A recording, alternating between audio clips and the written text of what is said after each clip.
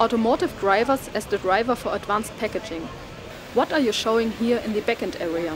ASM is currently presenting different advanced applications, for instance, for the automotive industry. The automotive industry is quite an important market for Europe, but also worldwide, as it's currently undergoing a lot of changes in terms of electronics. More and more electronic components are used in the car, and therefore, as we use more electronics, we need new packaging technologies.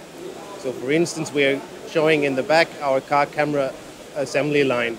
There are about to be 12 cameras or even more cameras within the car to replace mirrors, but also to be used for road safety. And here we do active alignment so that the image quality is very high. Next to it, we also show for electrification, which is currently also a big topic on how we can solve compact power modules for power drives within cars.